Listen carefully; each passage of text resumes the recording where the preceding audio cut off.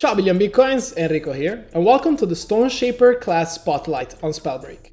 Today we're going to be covering the spells and sorceries, as well as skills and basic combinations that we can do with the class. Without further ado, let's jump into the game. So let's get Stoneshaper, let's confirm. I'm not gonna care about the talents, we are simply going into the practice game. Right, so here we are. Now, Stoneshaper basic attack or basic spell is called Shockwave. Now, by the way, you can see the name of the spells and stuff like that on the bottom right of your inventory. It's called Shockwave for the spell, and the sorcery is Boulderfall, or in my case, my Q.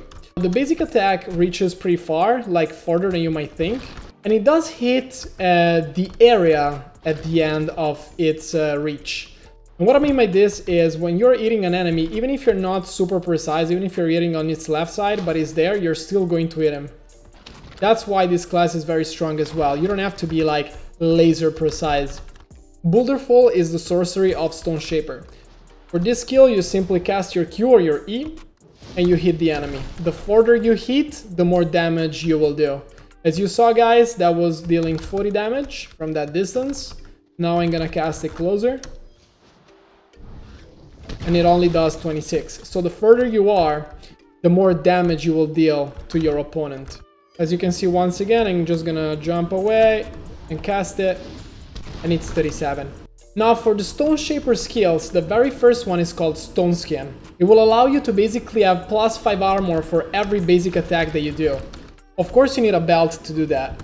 Now, because I need to damage myself, I will just equip a legendary fire gauntlet, and I will just, you know, walk into the fire pretty much. And as you can see, I start getting damage. Because I am Stoneshaper though, I can simply shockwave and I can recover my armor just like that. This is really effective, and it's a very nice way in between combats to recover your armor without having to waste any shield shards. Now, in a normal game, to level up and get your other skills, you would simply have to walk into the safe zone, or the white circle that you see on the minimap during the game. In the practice map, you can simply go by the energy ball that says level up, and you're going to be able to level up.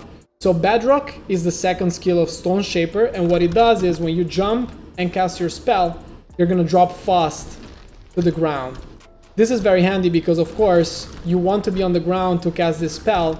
And, you know, if you see an opponent and you're just like flying, you can definitely take cover or attack him right away without having to wait to be on the ground. Now for the third skill, we basically are granted an extra boulder fall to throw. So what I mean by this is you simply do your Q and you can do another one right away with no problem. And then it will cool down again until it charges you up to 2 boulder falls to throw at your opponent. Let's check out the fourth skill, which is accretion. This basically increases the size of your boulder fall as you're throwing it. So now I'm charging the second one, as you can see the cooldown, but I can just throw them right away, and they're going to increase in size as they travel and hit the ground. Now let's talk about basic combinations, and I'm gonna go in order over here. I already have the fire equipped, so I'm gonna show you guys what you can do with the fire if you have Stoneshaper as your main class. You can use your shockwave to go through the wall of fire, and also have a fire trail that will deal damage. And you can also throw your boulder falls through the fire to do fireballs. And that's pretty cool because it will increase the damage that it does when it hits. Another cool thing you can do is basically throwing a boulder fall and hit it right away with fire, and it will fire up the ball as it goes to hit the target. Of course, that's a little bit more difficult, so I definitely recommend, if you can't time your fire right, you definitely want to do a firewall and then throw it through the firewall, so that it will make your life a little bit more easy, and it will also shield you from any ice arrow that is coming your way in that moment, for example, just like so. Now let's talk about combinations with ice. Just like with fire, if you have your frostborn secondary gauntlet, you can throw a boulder or boulder fall or whatever, and you can ice it that way, and it's going to deal more damage as it drops on your enemies. You can ice a boulder fall, but if you have trail left by a frostborn main class, you can actually destroy that by shock waving it. So now I can't really show you guys, but normally if you have an ice trail in front of you, you can simply destroy it, and you're not going to be able to use it to skate anymore. For our next basic combinations, we have the Toxic Gauntlet. Now, when it comes to the Toxic Gauntlet, there is no great combos to mention when you have Stoneshaper as your main class. Sure, you can throw a boulder and throw spells at it, maybe it will increase the speed of the boulder, or you can have a Toxic Cloud, use it as a visibility shield, not to make yourself seen, and you can just use it to attack through it, but it doesn't really combine in any other effective way. And the same thing goes for lightning as well. I mean, you can throw a boulder and you can light it up. Probably the speed of that boulder will increase, but nothing crazy will happen, to be honest. Also, if you have a thunder going and I throw a boulder right away, as you can see, nothing really happens over there either. Let's go with the last basic combinations that we can do. Let's use the wind gauntlet really quick.